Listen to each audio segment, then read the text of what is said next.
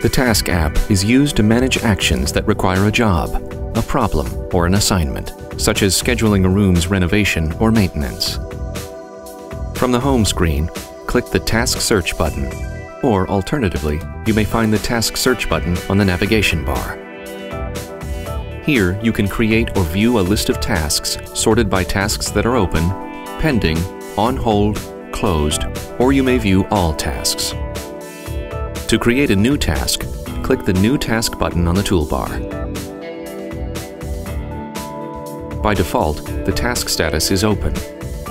In the Type drop-down menu, choose Maintenance or any other custom-defined type. Under Task Details, select the room associated with this task. Type the details of the task in the task field, the expected time the task should take, and any special instructions associated with this task. The Assigned User field may be loaded with the maintenance associates that will perform this task. If required, set the due date and time using the flyout calendar and drop-down menu. We'll set the date for November 1st and the time for 2 p.m. If the task is associated to a guest and/or vendor account, those may be selected under the Associated With field. When complete, click Save Task on the action bar and click OK to print the task, or Cancel to continue without printing. The new task appears in the task list. If you need to change any of the parameters in a task, select the task and click Edit Task on the toolbar. Let's change the status from pending to closed. When finished, click Save Task on the action bar. Now, the task status shows as closed on the task list.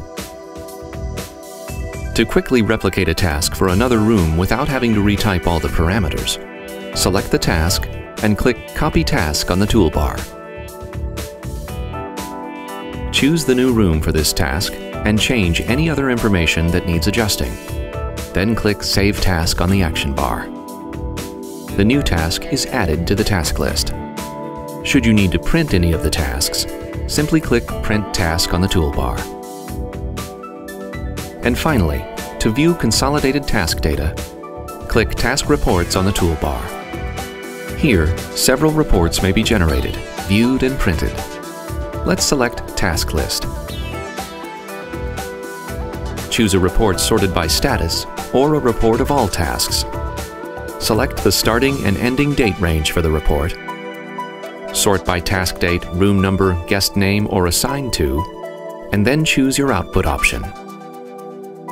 Using the output parameter, you can choose between several output options, including hard copy, web page, PDF, and Google Viewer, which will launch Google's Doc Viewer, allowing you to save to Google Docs or share the document using your Google account.